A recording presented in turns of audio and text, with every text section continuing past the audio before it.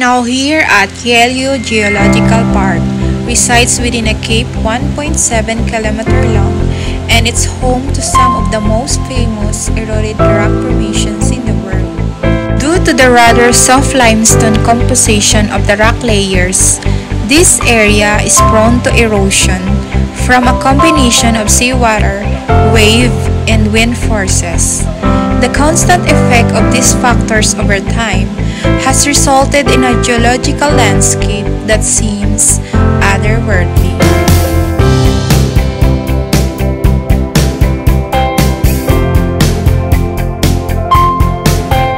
I'm here at Yangmingshan National Park with cherry blossoms. Let's go!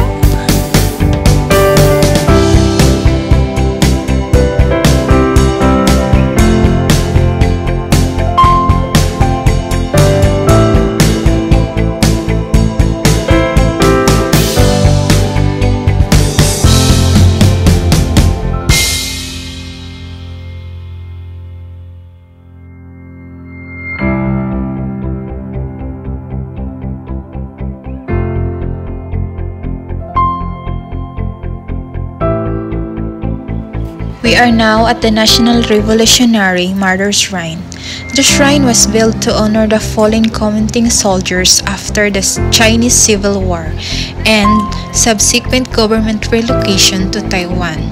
And it's home to around 390,000 spirit tablets honoring the lives and sacrifices of the KMT soldiers during the war against the communists in mainland China.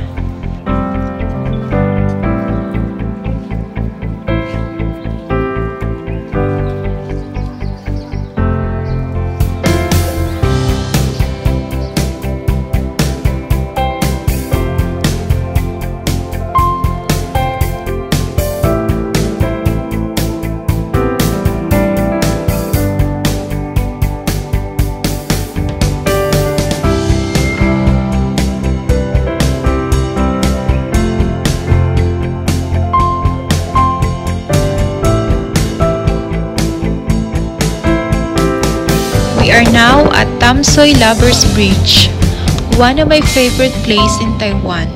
Beautiful sunset to watch while enjoying the cold breeze.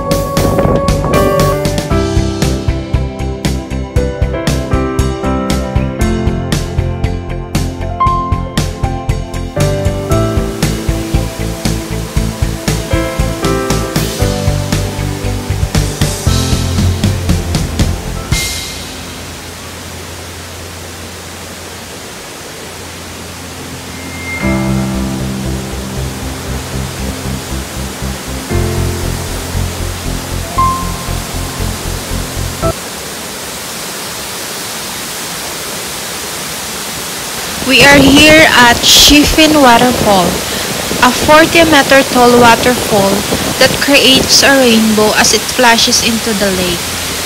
widely regarded as the most scenic in all of Taiwan.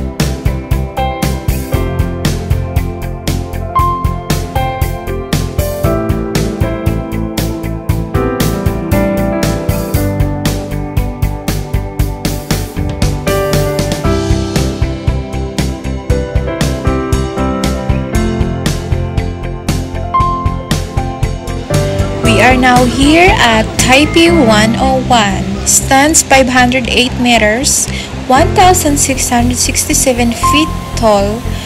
It's the first building on the planet that breaks half-kilometer mark and had been the tallest building in the world since 2004 until 2009 when Burj Khalifa was built.